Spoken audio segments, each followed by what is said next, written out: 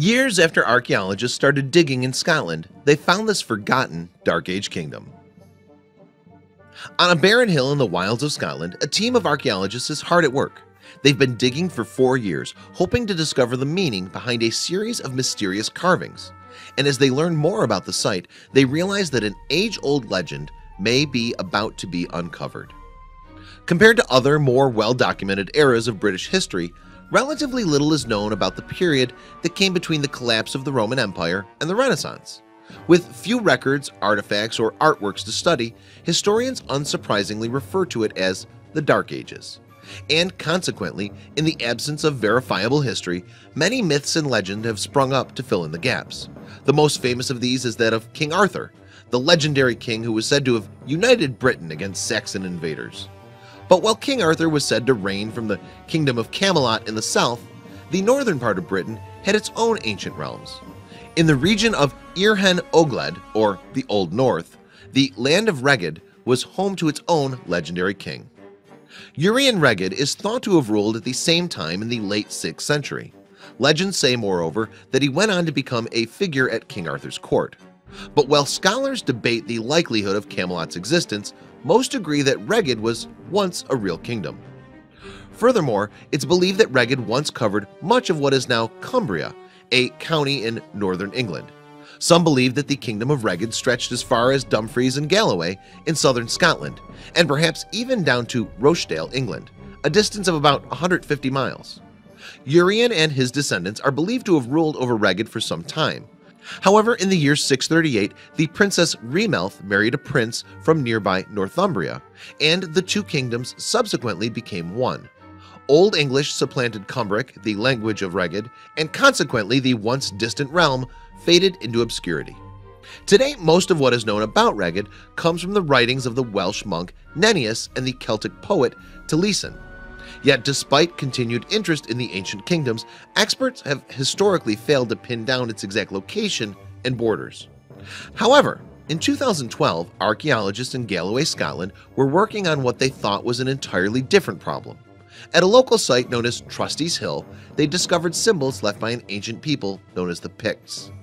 But there was one problem. The Picts were known to have inhabited northern and eastern Scotland. Galloway, however, was in the southwest of the country. What then could they have been doing there? When the symbols were rendered in the Middle Ages, Galloway would in fact have been home to another ancient people, Britons rather than Picts.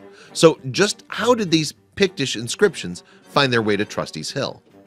Intrigued, a team of archaeologists from the Dumfriesshire and Galloway Natural History and Antiquarian Society set out to answer that question. But what they ended up finding would surprise them all. As archaeologists and volunteers began to dig, they soon realized that Pictish carvings weren't the only things buried on Trustees Hill. Yes, they also discovered the remains of ancient stone and wooden fortifications, suggesting that the hill had once been a stronghold of sorts. And that wasn't all. In fact, on the lower slopes of the hill, they found evidence of a series of enclosures and defensive structures. These finds meant that Trustees Hill could be classified as a nucleated fort, a type of structure usually built to house royalty. Moreover, further investigations confirmed the theory that Trustees Hill had once been a fortress of some significance. In fact, archaeologists began to suspect that the site could once have been the center of an ancient kingdom. Excavations revealed that rooms in the fortress had once been set aside for production, with evidence of leatherwork and food preparation having been discovered at the site. Also uncovered was a workshop where it's thought that jewelry and metal tools were once forged.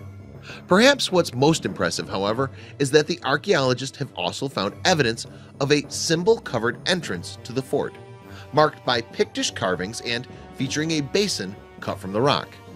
It's been compared to a ritualistic pathway discovered at the ancient foot of Dunnad in Argyll and Bute, Scotland. And just as Dunnad was likely once the capital of Dalriada, an ancient Scottish kingdom, some began to suspect that Trustees Hill had been of similar significance in its day. So when the site was dated to the year 600, archaeologists began wondering if they had finally uncovered the center of the mysterious kingdom of Reged. Indeed, although nobody can be entirely certain that Trustees Hill really was the capital of Reged of legend, the evidence seems to point towards this conclusion. In 2016, for example, 2 members of the archaeological team published a book about their findings. Its title, The Lost Dark Age Kingdom of Reged, the discovery of a royal stronghold at Trustees Hill, Galloway. So the builders of the ancient hill fort have likely been identified, but unfortunately, the Pictish carvings that pointed researchers in the right direction remain a mystery. With no means of translating them, archaeologists suspect sadly that their true meaning may never be discovered. Please share this video with your friends below.